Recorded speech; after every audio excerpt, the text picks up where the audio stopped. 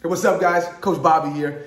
Happy Tuesday, guys. I am sitting here after my Tuesday morning cardio and abs workout, so I'm still a little bit glistening, a little bit shiny from the workout. Shout out to my boy Dustin and his Drive gear. So if you notice, I'm kind of glistening and I'm kind of glowing, right? Part of the glow is from the lights. I think the fluorescent lights in my home gym / garage.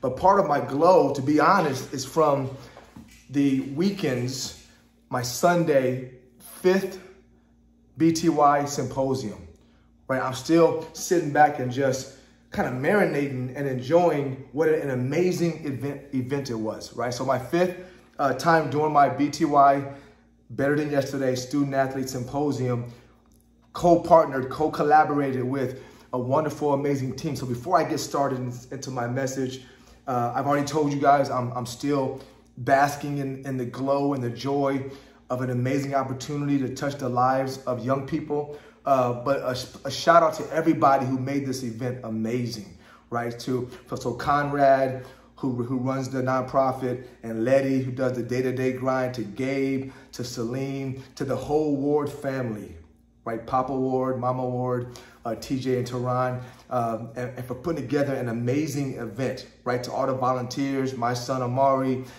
Evan Vernon, who came with us, Rosalind and her crew of gymnasts who volunteered, and all the parents and student athletes who showed up. I want to give you a special thank you. I am beyond humbled and beyond gracious and have gratitude and thanks just for the opportunity to do that. But, always a but, right? Let me explain to you a point in my life that I'm about to cross over, right? So I'm sitting there and it's the first time I've gotten this close to my vision of what I think God wants for me. It's the first time I've gotten a taste of what I always talk about I want, and that is the ability to bounce around the world, not just the state or the country, but bounce around the world, giving my message of chasing greatness to people, to groups, to teams, to companies, to organizations, but especially to young people, right? So my BTY Symposium idea was born from an idea to give student athletes in high school and junior college and college the tools they need mentally, emotionally, spiritually, to fight this journey, to fight this battle. And along the way, bring in the parents, bring in the coaches, and teach them as well that these same tools, these 5 steps to greatness, can be used to accomplish anything. So my dream, my vision was to have these huge events, these 1-day, 2-day, on location, retreat style events that I just come in and run and do my workshops and my motivational talks, and I speak to the hearts and the souls and the spirits of people. And this was the closest I've gotten to the dream I had when I closed my eyes. And by that I mean it was completely ran, for the most part, marketed, ran on the day of the event, coordinated by people outside of me. And I was telling my team, you know, my wife Maria, who hasn't come to very many, I'm afraid for her to see me speak, and even that felt more comfortable. My daughter's gonna be up here this weekend for my next event. But I was telling them, my content branding guy, the guy who really started all this journey with me, Tinashe, I was telling them that it felt weird that everybody here is doing this work and coming to see me, to see Coach Bobby give his talks and give his knowledge, and for me to put into their hearts and spirits some joy, some push, some motivation. And it was all for me. And it was weird, right? So I put up this quote yesterday that I want you guys to rehear. I know many of you have heard it before, so I'm gonna say it again, right? If you've heard it before. Our deepest fear is not that we are inadequate. Our deepest fear is that we are powerful beyond measure. It is our light, not our darkness, that most frightens us. We ask ourselves, who am I to be brilliant, gorgeous, talented, fabulous? Actually, who are you not to be? Who are you not to be that? Right? And that quote dives deep into what prevents many of us from going forward. Who am I to lead? Who am I to say I know this? Who am I to create this? Who am I to believe I can be this or that? Who am I to think that I can make a difference in my family, in my community, in my neighborhood, in my school, in my world? Who am I to think that? And it reminded me of my son and his co-jumper, right? Kingsley, wonderful kid. I coached him in football. I'm going to tag him on this video. And one day, like when they go to these jumping events, he's one of the best jumpers in the state, for sure, in our section. And one of the days when he was jumping, we were talking, and he was telling me how it feels awkward for people to be clapping and people to come see him and talk to him and view him as this mentor, as this role model to other jumpers. So when we show up to an event, our high school shows up, there are jumpers who already know who my son, and more specifically, because he's been there longer, who Kingsley is. They know who he is. And so he is humble. He is kind and gentle, has a gentle soul.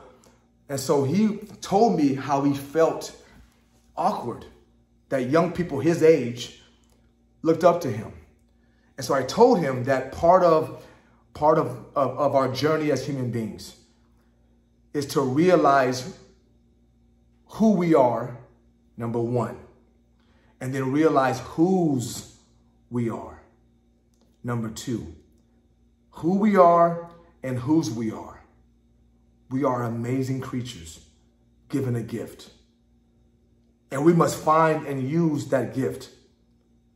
Because whose we are is God.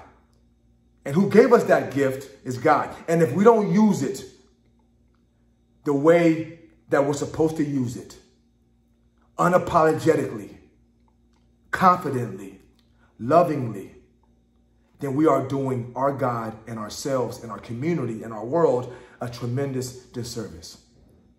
And so while I sit here, and you guys know I can be cocky, I can be arrogant, but that's my alter ego.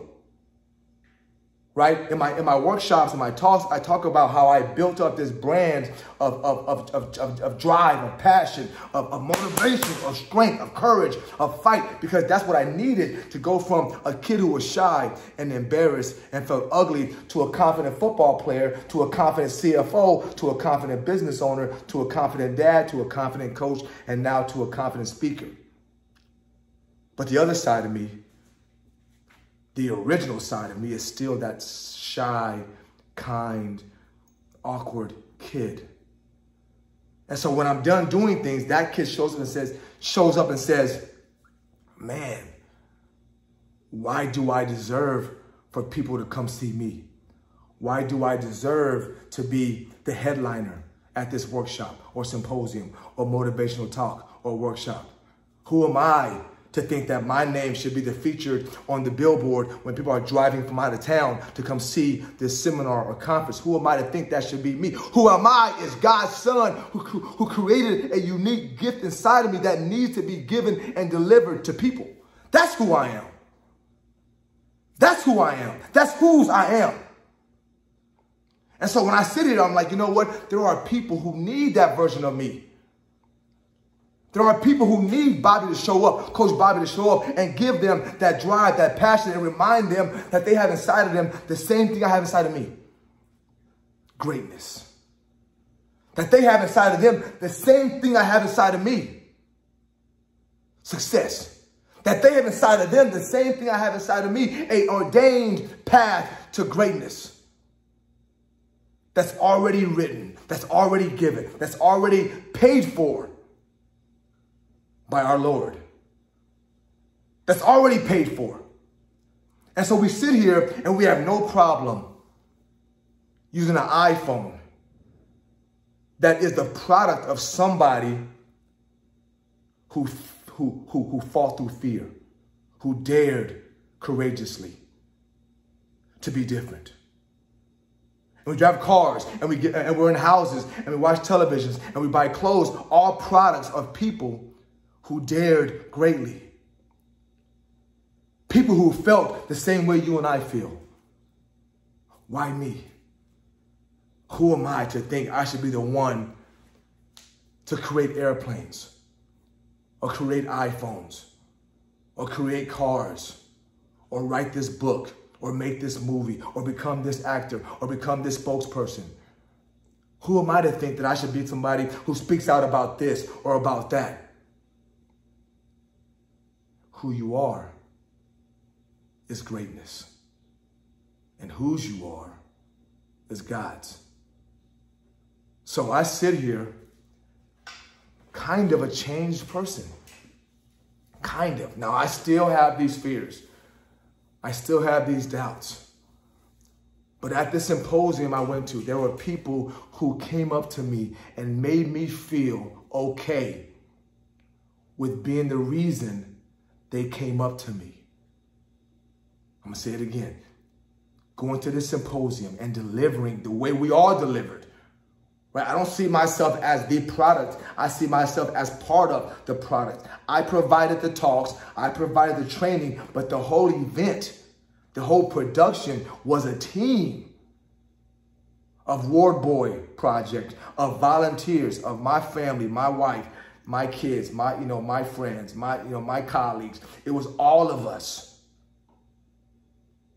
Right? And so who I am is the person that this kid and that parent and that coach and that, onlooker that they needed in that moment that perhaps no one else could have done. And so I want you guys to remember that as you embark upon your journey and you reach your milestones and you go after your dreams and your goals and your visions and your level and your version of greatness. When you get to a point and it feels awkward and you ask yourself, who am I to want to be great? Who am I to want to be a CEO? Who am I to want to be 50 pounds lighter? Who am I to want to be married happily? Who am I to want to be a great parent? Who am I to want to be somebody who speaks? Who am I to want to be a football player at a Division I school? Who am I to want to be a volleyball player at a Division I school? Who am I to want to be an Olympian in gymnastics? Who am I to want to be the best motivational speaker on the planet? Who are you not to? Who are you not to use your gift and your talent to change the world? It's that simple. And my message to you is a question, and it's rhetorical because I know the answer. So, who are you? Who are you not to be what you're supposed to be? Love you guys. Have a good day. Bye-bye.